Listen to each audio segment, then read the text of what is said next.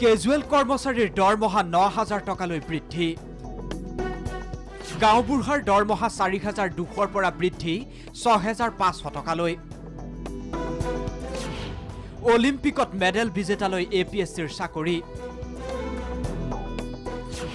medal বিজেতালৈ ১ কোটি টকা পৰ্যন্ত নগদ পুৰস্কাৰ সৰ্বানন্দ সোণোৱাল চৰকাৰৰ বুধবাৰে নিশা অনুষ্ঠিত কেবিনেটৰ বৈঠকৰ সিদ্ধান্ত এয়া মাজনিশা পৰ্যন্ত অনুষ্ঠিত কেবিনেটত গ্ৰহণ কৰা হয় বহুকেইটা গুৰুত্বপূৰ্ণ সিদ্ধান্ত কেবিনেটতে অনুমোদন জনায় ৰাজ্যিক ক্ৰীড়া নীতিত এই ক্ৰীড়া নীতি অনুসৰি ব্লক পৰ্যায়লৈকে সকলো খেলপথাৰ উন্নীতকৰণ কৰা হ'ব লগতে অলিম্পিকত মেডেল লাভ কৰিলে ৰাজ্যৰ খেলুৱৈয়ে লাভ কৰিব চাকৰিকে ধৰি বিভিন্ন সা সুবিধা অলিম্পিক মেডেল অসমৰ পৰা যিসকলে পাব তো তেওঁলোকক নগদ ধনেৰে পুৰস্কৃত কৰা হ'ব 1 কোটি টকালৈকে আৰু তেওঁলোকক APSC যিবিলাক চাকৰি থাকে DSP হওক সুপাৰিনটেণ্ডেণ্ট অফ এক্সাইজ হওক ডাইৰেক্টলি তেওঁলোকক ৰিক্ৰুটমেণ্ট কৰিব পৰা স্পৰ্টছ পলিচিত প্ৰভিজন আছে এছিয়ান গেমছ কমনৱেলথ গেমছত মেডেল লাভ কৰা খেলুৱৈলৈও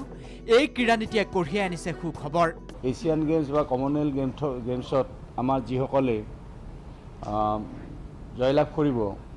তো তেওঁলোকৰ কাৰণে বিশেষ সুবিধা স্পৰ্টছ পলিচিৰ জৰিয়তে দিয়া হৈছে গতিকে এইটো স্পৰ্টছ পলিচি প্ৰথমবাৰৰ বাবে আমাৰ অসম চৰকাৰে পাছ কৰিছে কেবিনেটৰ সিদ্ধান্ত অনুসৰি গুৱাহাটীৰ পৰা টিহুলৈ ৰাষ্ট্ৰীয় ঘাইপথৰ দুয়োকাষে স্থাপন হ'ব ইণ্ডাষ্ট্ৰিয়েল জোন এই ইণ্ডাষ্ট্ৰিয়েল জোন হ'ব পথৰ পৰা 500 মিটাৰ এৰি মানে আমাৰ গুৱাহাটীৰ পৰা টিহুলৈকে ৰাস্তাৰ দুই চাইডে 500 মিটাৰ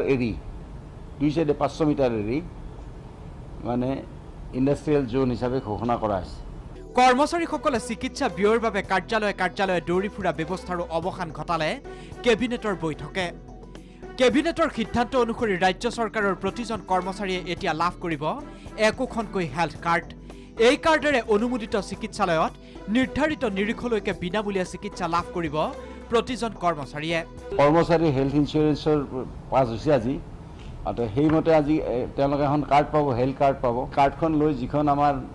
নটিফাইড হস্পিটেল থাকিব ৰিকগনাইজ হস্পিটেল থাকিব সেই হস্পিটেলখনত সেই কাৰ্ডখনেৰে তেওঁলোকে তাতে সেইখিনি খৰচ কৰিব পাৰিব আৰু তেতিয়া তেওঁ আহি পেলাই ইয়াতে আৰু ঘূৰি ফুৰিব নালাগে ৰাজ্য চৰকাৰৰ কেজুৱেল কৰ্মচাৰীসকললৈও সুখবৰ কঢ়িয়াই আনিছে কেবিনেটৰ বৈঠকে কেজুৱেল আমাৰ এমপ্লয়িজ অসম চৰকাৰৰ আছে কেজুৱেল এমপ্লয়িখিনি 6,500 টকাৰ পৰা 9,000 টকালৈকে তেওঁলোকৰ বানস্তু বৃদ্ধি কৰা হৈছে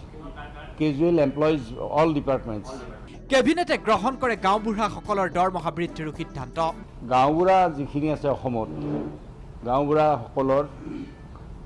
4,200 টকাৰ পৰা 6,500 টকালৈকে গাঁওবুঢ়াসকলৰ দৰমহা বঢ়াই দিয়া হৈছে বুধবাৰৰ নিশাৰ কেবিনেটে অনুমোদন জনায় সৌৰ নীতিটো নতুন সৌৰ নীতি অনুসৰি ৰাজ্যত উৎপাদন হ'ব 590 মেগাৱাট বিদ্যুৎ সোলাৰ পলিচি মতে 590 মেগাৱাট আমি সোলাৰ পাৱাৰ জেনেৰেট কৰাৰ সিদ্ধান্ত গ্ৰহণ কৰা হৈছে তাৰে ভিতৰত 80 মেগাৱাটৰ ইতিমধ্যে টেণ্ডাৰ ওলাব আৰু 100 মেগাৱাটৰ টেণ্ডাৰ সোনকালে উলিওৱাৰ ব্যৱস্থা কৰা হ'ব আৰু টোটেল হ'ব 590 মেগাৱাট ষ্টেট GST পলিচিৰো অনুমোদন জনায় কেবিনেট বৈঠকে ষ্টেট GST অসম চৰকাৰৰ পৰা